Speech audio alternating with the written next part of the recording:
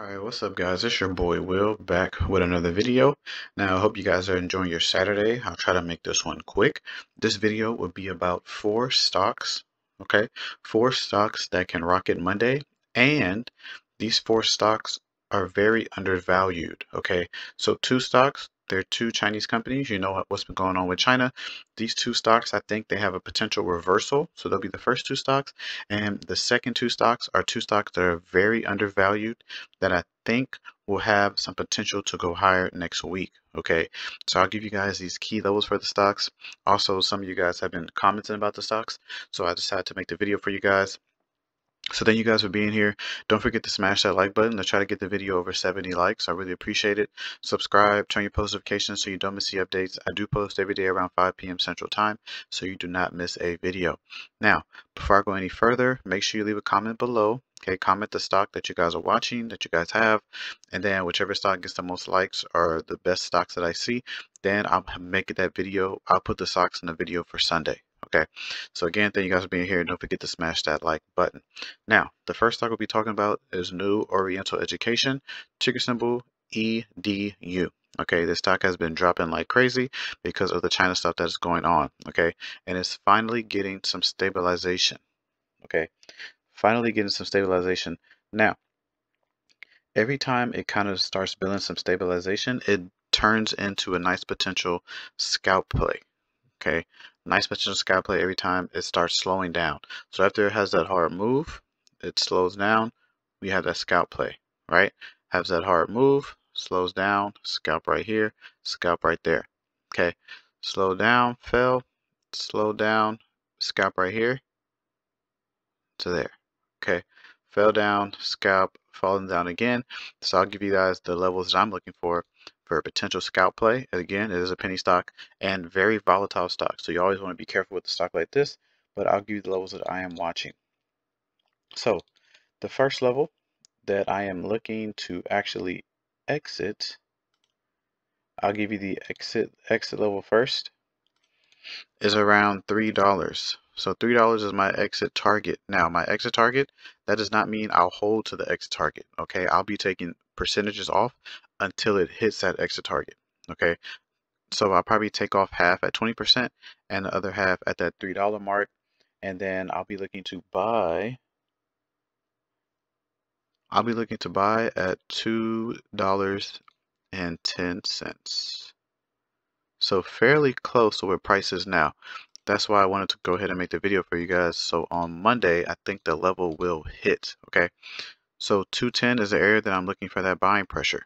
Okay, if I see confirmation right there, I will send that signal out on the buy and sell signal. So make sure you join that. It's pinned in the comments and linked in the description for options and shares if you want to know what I'm buying and selling. But that's a nice potential around 43%. So I said at 20%, like around 250, I'll take off half the position. Then I'll hold the other half of the position to that $3 mark. Okay. But we might see a potential reversal in the stock. Now, it might not go all the way up here, but I do think it will have some room for some legs to run a little higher. Okay, so watch that stock, and these are the main levels I'm looking for it.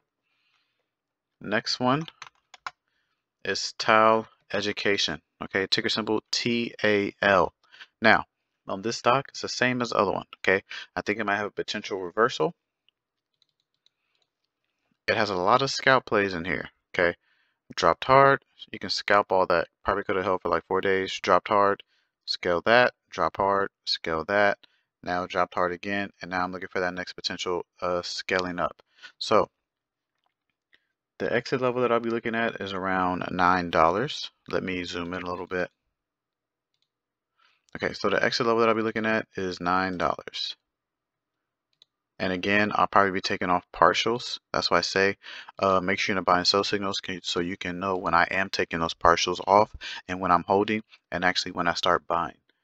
So around $9, and then $5.50 is the level that I'll be looking to buy.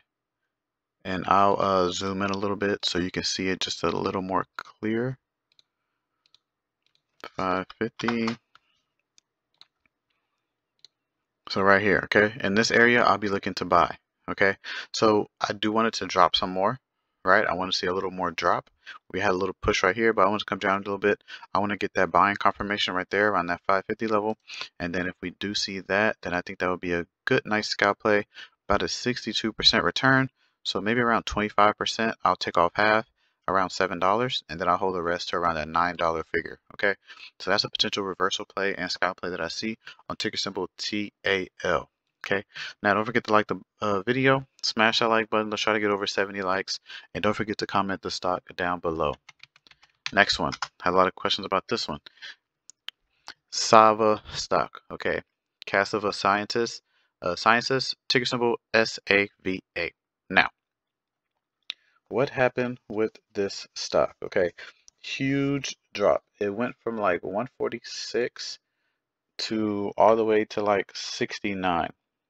Okay, and I think it's a reaction to the company's recent biomaker data. So you kind of have to be weary on science companies like this. It's just like an open lab study that they're doing. So I think the study did not go well, but it also presented a nice opportunity to buy the stock. Okay, this was an old buying level, as you can see, acted as a resistance and fell. So we'll take that off. Now, the levels that I'll be looking at to buy is, let's see. So the level that I'll be looking at to buy is around $60, okay? So I actually wanted to drop a little more. I think around that $60 mark, we'll start seeing that buying pressure on the stock. So let me turn that green. Okay, so around $60 is I think we'll start seeing that buying pressure on the stock. And then I'll be looking for an exit around 73. Okay, so nice potential scalp play. Where's the level go? So yeah, around 73, I'll be looking to exit right there. So that's a nice potential gain. Let's see. Nice like 20% scalp. Okay, so I think it's a nice 20% scalp. Again, we have to wait for that buying confirmation around that 60 level, and then if we do see that, I'll send that signal out like I said, and then that'll be a nice entry to see around 73 for a nice potential scalp play. Okay, as you can tell in the hard drive, had a scalp play right there, had a scalp play right here. So I do think there is another one potentially around that $60 level. So kind of watch that. Okay. Now, the last one is Penn stock. I have a lot of questions about this one as well. So let me just clear the chart. Okay, so Penn's hard drop. They just had their earnings. Okay, so as expected. Now, key level that I actually want to start buying the stock and as an exit target as well. So let's see.